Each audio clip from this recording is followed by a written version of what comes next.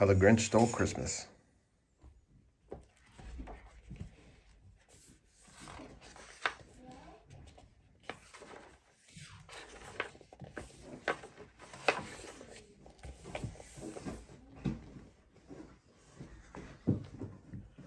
Every Who down in Whoville liked Christmas a lot.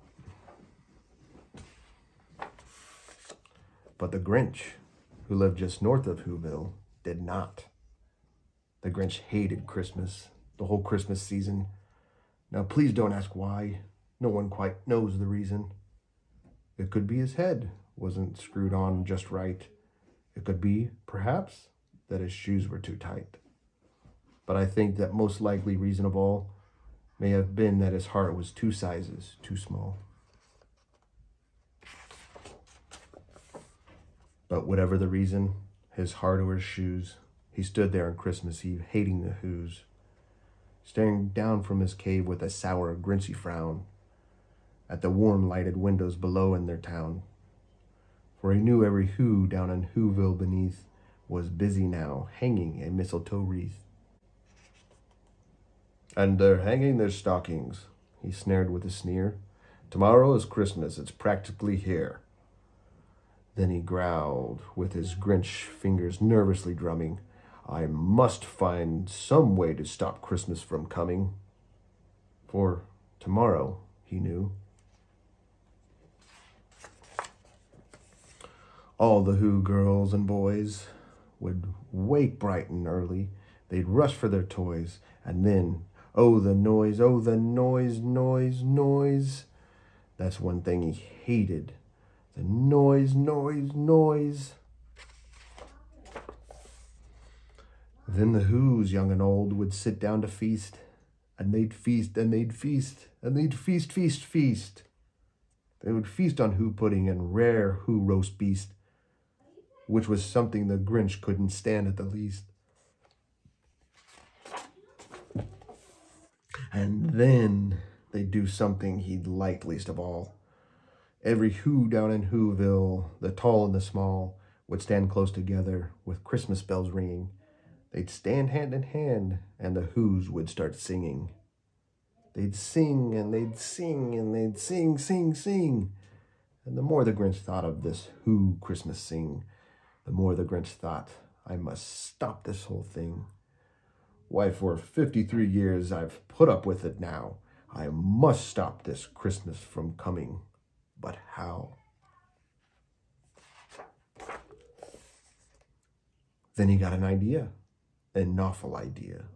The Grinch got a wonderful, awful idea.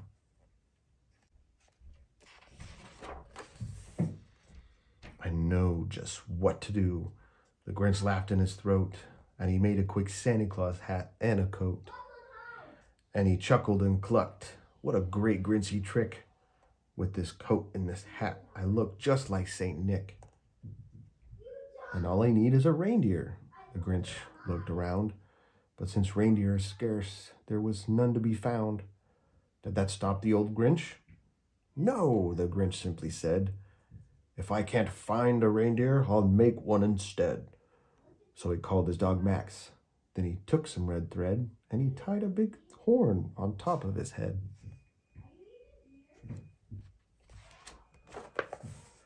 Then he loaded some bags and some old empty sacks on a ramshackle sleigh, and he hitched up old Max. Then the Grinch said, "Gnap!" And the sleigh started down toward the homes where the Whos lay snooze in their town.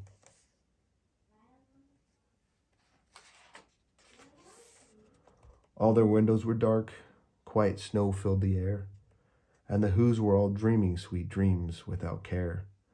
When he came to the first little house on the square. This is stop number 1, the old Grinch Claus hissed, and he climbed to the roof, empty bags in his fist.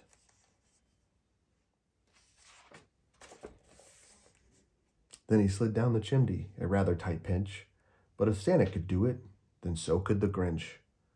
He got stuck only once, for a moment or two, then he stuck his head out of the fireplace flue, where the little Who stockings all hung in a row. These stockings, he grinned, are the first thing to go.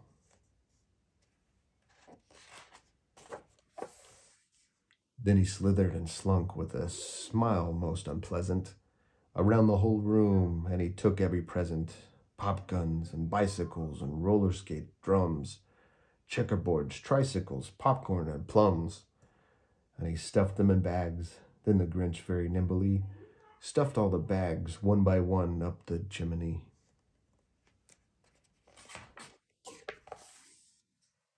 Then he slunk to the icebox. He took the Who's feast. He took the Who pudding. He took the roast beef. He cleaned out the icebox as quick as a flash. Why, that Grinch even took the last corn of Who hash.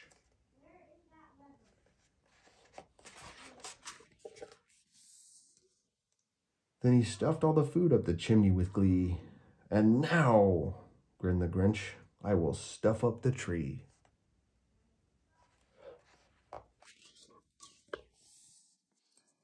And the Grinch grabbed the tree, and he started to shove, when he heard a small sound like a coo of a dove.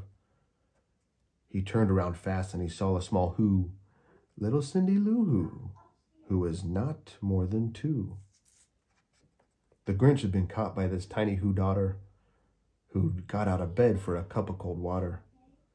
She stared at the Grinch and said, "Santa Claus, why? Why are you taking our Christmas tree? Why?"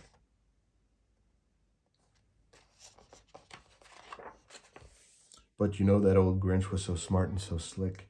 He thought up a lie, and he thought it up quick. "Why, my sweet little tot," the fake Santa Claus lied, "there's a light on this tree that won't light on one side. So I'm taking it home to my workshop, my dear. I'll fix it up there, then I'll bring it back here." And his fib fooled the child. Then he patted her head, and he got her a drink, and he sent her to bed. And when Cindy Lou Who went to bed with her cup, he went to the chimney and stuffed the tree up.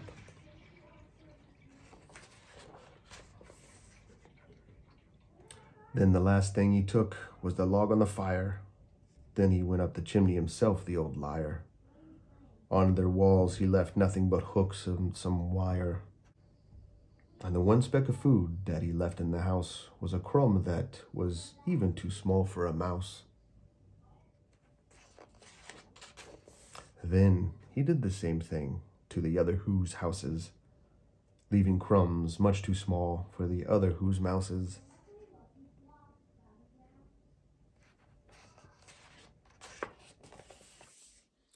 It was 1/4 dawn, all the Who's still abed, all the Who's still a snooze, when he packed up his sled. Packed it up with their presents, the ribbons, the wrappings, the tags, the tinsel, the trimmings, the trappings.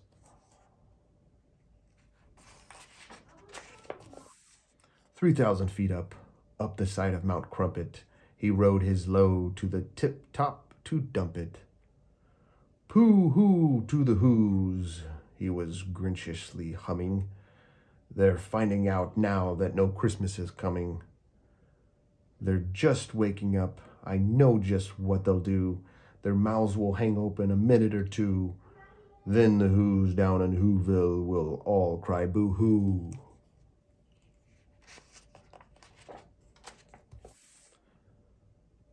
"That's a noise," grinned the Grinch, "that I simply must hear." So he paused, and the Grinch put his hand to his ear, and he did hear a sound rising over the snow. It started in low, then it started to grow. But the sound wasn't sad. Why, the sound sounded merry. It couldn't be so, but it was merry, very. He stared down at Whoville. The Grinch popped his eyes. Then he shook. What he saw was a shocking surprise. Every Who down in Whoville, the tall and the small, was singing without any presents at all. He hadn't stopped Christmas from coming. It came. Somehow or other, it came just the same. And the Grinch, with his Grinch feet ice cold in the snow, stood puzzling and puzzling. How could it be so? It came without ribbons. It came without tags. It came without packages, boxes, and bags. and he puzzled 3 hours, till his puzzler was sore. Then the Grinch thought of something he hadn't before. Maybe Christmas, he thought, doesn't come from a store. Maybe Christmas, perhaps, means a little bit more.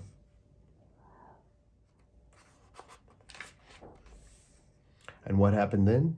Well, in Whoville they say that the Grinch's small heart grew 3 sizes that day. And the minute his heart didn't feel quite so tight, he whizzed with his load through the bright morning light. And he brought back the toys and the food for the feast. And he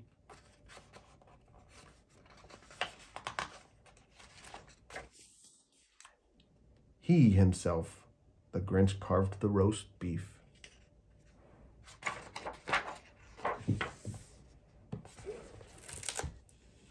The end.